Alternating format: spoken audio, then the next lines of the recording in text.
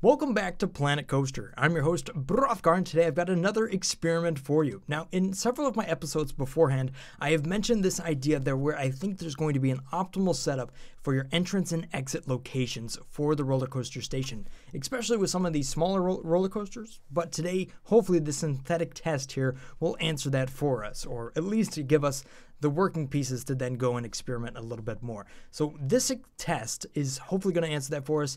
As you can see here, I have 4 identical roller coasters set up, but the entrance and exit locations are different. Now, most of the roller coasters I've seen on the workshop and even the ones I've made all work off roller coaster stations that have an entrance and exit on the same side. That seems to work out as far as the building setup goes right there. So over here on the far left, I have the exit set up on the far left with the entrance on the far right. Moving here, we have the entrance on the left, and then the entrance is near the head of the roller coaster, so we can see that's a pretty typical setup. I've used this one many times, so we'll see how that works in comparison to that.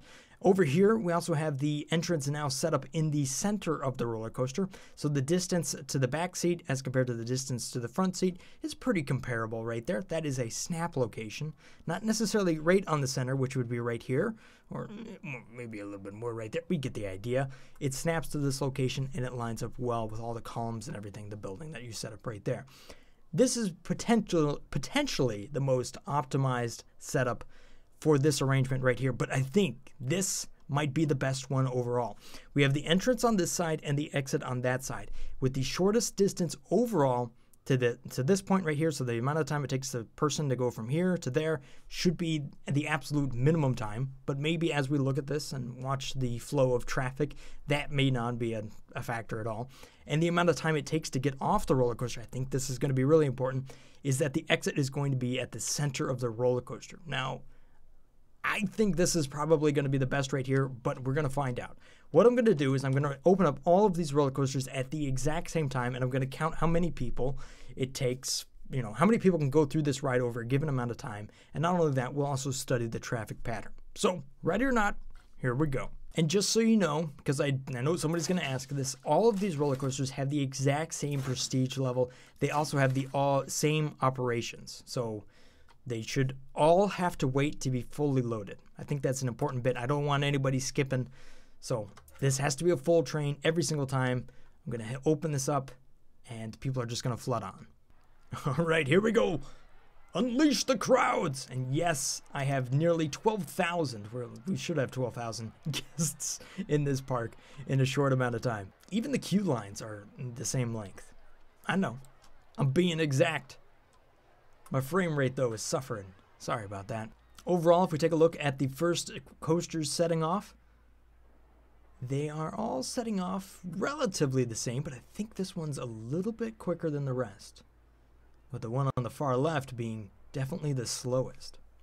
All right, so this is going to be the very first test. We're going to take a look at the flow path of this roller coaster that is on the far left here. So we have the entrance on the far right, the exit on the far left. As we can see, the people are going to get off, and we have to wait for them to get out, and all of them have to exit the station here before the people can get on. So here they go. They're getting off. They're getting off. They're still getting off. This is taking forever. Come on. Hurry up. That person has to walk all the way from here to there before the next group of people can get on. And now they can get on. Boom. Everybody's in. Now this over here, you can see the amount of time it takes for these people to kind of move through and fill up the queue here. It is a little less optimized. If there was another roller coaster that would come in right now, we might be able to see a big difference in the amount of people. Now this is strange. Nobody's filling up these last parts right there. There's 2 seats completely open.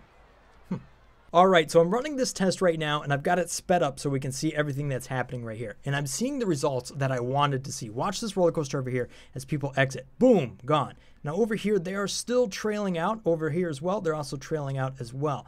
This one's already off. This one's now filled back up. And as people are queuing back up, you can see this one fills up a little bit faster than this one, where they have to walk a little bit further. So you can see there how optimal this entire experience is when you place that exit so they can get off really fast. Look at this, it's already off. And now look at these two. Now this one, there we go. That one's gonna go, that one's gonna go. This one's already back, it's ready to go again. See, that's exactly what I'm talking about. Placing that exit right there in the middle of the roller coaster on the far side just gets people off the roller coaster so quick. I mean, that's why they do it in real life like that. I can't tell you the amount of roller coasters I've been on that work exactly like that. So there we go. Some visual indication of what's going on here. But let's go ahead and put some timers on this stuff to see just what the differences are. All right, so here we go. I've lined this up in my editing software. And one of the interesting things that I'm seeing right here is that these roller coasters don't necessarily come in at the exact same time. However, I lined them up so that they unload at the exact same time. I lined it up when I saw the first person get off the roller coaster. So here they go. They're all getting off the roller coaster. And as you can see, those 3 roller coasters, respectively, 1 on the top left, 2 on the top right, 3 on the bottom left, and then 4 on the bottom right, which is the most optimal. We can see just how much faster the 4th one is on the bottom right, and it unloads and then reloads the roller coaster and starts moving again within 20 seconds right there. The others are on the top here are going to take another 10 seconds beyond that. So you can see that there's a big time saving in just lining up the roller coaster that way. Now the roller coaster on the bottom left, for some odd reason, has a strange anomaly and just won't leave the station while I was recording it. However, all these roller coasters weren't recorded at the exact same time, but since they're in the same game, running at the same time, they are in sync.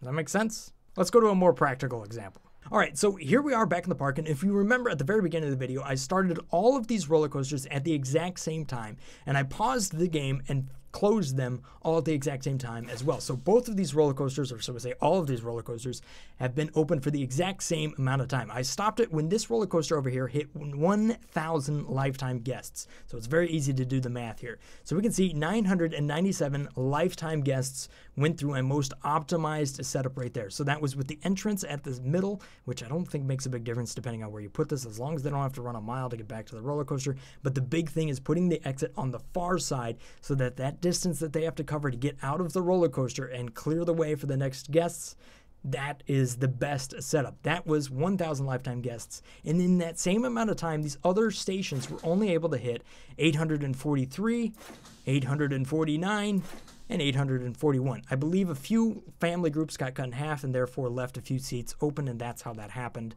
that they got different numbers. But you can see it's basically 850 for placing all of these stuff on one side as compared to placing the exit on the far side and the entrance on the near side, or vice versa, whatever way you want to set it up. This is 15% more effective. So if we look at this in money terms, look at this roller coaster. We have 2,600 potential profit for the monthly income right there, with a real last month monthly income of $1,600, as compared to this other roller coaster, which is less optimized, only having potential monthly income of $2,130. That's $500 in the bank, more or less. I mean, look at that.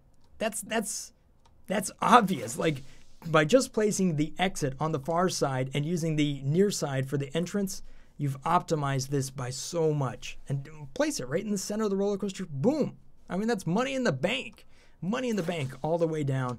Absolutely awesome. We can obviously take this tutorial here to the next level with multiple roller coasters and investigate some of those dynamics. I think that'll get a little bit more into the entrance right there, but I think this is enough for one video. So hopefully you guys have found this somewhat informative or helpful. If you did, maybe leave a like button on the way out and let me know. If you got something you want me to try, leave it down in the comment section below. I'm always reading those, just trying to figure out what the next tutorial is going to be. Thank you guys for all of your support lately. If I've earned your subscription, then thank you so much for that. Continue to stay awesome, guys. I'll see you guys next time. Peace.